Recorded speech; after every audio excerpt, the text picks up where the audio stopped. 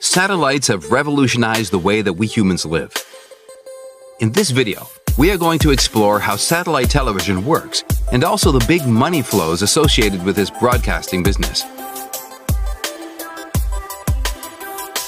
Towards the end of the video, we will also explain the interesting reason why there is no buffering of your TV broadcasts in the way that internet videos are buffered. To understand satellite TV broadcasting properly, we first need to have some basic knowledge about the parts of a satellite and how a satellite moves. As you can see, the Earth revolves around the Sun in an elliptical orbit, and the Earth also turns on its own axis. You can see that this axis of rotation is not perpendicular to the elliptical orbit surface, but slightly inclined as shown. For satellite TV to work, the satellite should not move relative to your house. This means that the satellite should rotate at the same speed as that of the Earth, which means it will take 24 hours to complete one cycle. Let's work out the force balance equation of the gravitational and centrifugal forces at this point, using this speed information. You can see that the orbital radius required to achieve the no relative motion condition for the satellite is exactly 42,164 kilometers. This orbit is known as a geostationary orbit. All satellites used for satellite TV purposes should be parked in this orbit. And this visual shows how crowded the geostationary belt has become nowadays.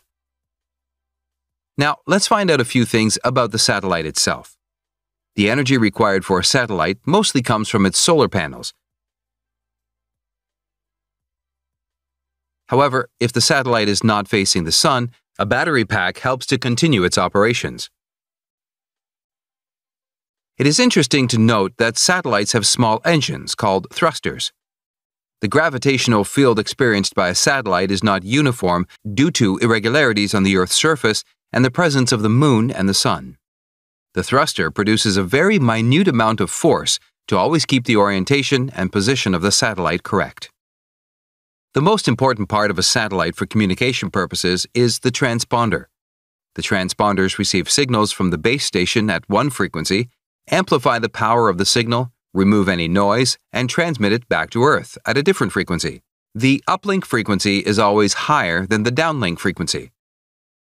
You can see antennas of different frequency bands. For D2H, the Ku band frequency is generally used.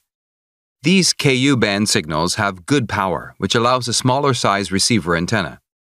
In the past, C-band signals, which have lower energy, were used for television communications, and that's why huge antennas were used in those earlier days. However, Ku band signals are affected by rain, so scientists have had to overcome this issue with improvements in satellite technology. Now that we have some basic information, let's see how hundreds of TV channels reach to your home via the satellite TV technology. Consider the case of this TV channel, CNN. They have a video production facility and keep on producing content for mass viewing 24/7. We call them a program source. This channel needs to be available at the same time on many satellite TV broadcasters' networks. We call them DBS providers. To achieve this, CNN just beams their signal to their rented transponder in its geostationary orbit. It should be noted that before sending the video signals, the program source inserts advertisements at suitable points, and this is the first source of income for the channel. Now the CNN signal is commonly available at one point, and any DBS provider can access the signal once they have made a business agreement with the program source. Similarly, the DBS provider collects signals from many such channels or program sources. At their broadcast center, they club all these content together and do video formatting like MPEG compression, standardization of bitrate, and encryption of the signal. After that, the DBS provider beams the signal to their rented transponder in a satellite. A DBS provider rents many transponders to handle the huge amount of data they have to transmit. This way, around 300 to 400 channels will be available on a single DBS provider's satellite. Now the last phase in signal transmission, the transmission of the signals to the end user. Here, the end user has to angle their dish antenna towards the DBS provider's satellite. You might have seen that for different DBS providers, there are different angles for the dishes, even if the dishes are all in the same location. This is because the different providers might be using different satellites for transmitting their signals. The signals received by your dish are encrypted to prevent piracy, and only a dedicated card in the set-top box will be able to decrypt it back. Do you know that the live events you are watching on your satellite television are actually delayed by a few seconds? The signal leaving the broadcast center has to travel a huge distance via 2 satellites before it reaches you. Even though the signal travels at the speed of light, such a huge distance will cause a delay of around 0.5 seconds.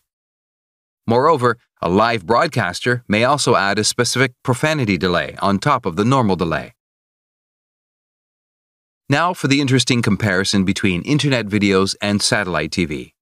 Both of the television and Internet technologies transmit data in a digital format, as zeros and ones. Why is there no buffering on your TV in the way that you see it on YouTube or Facebook videos?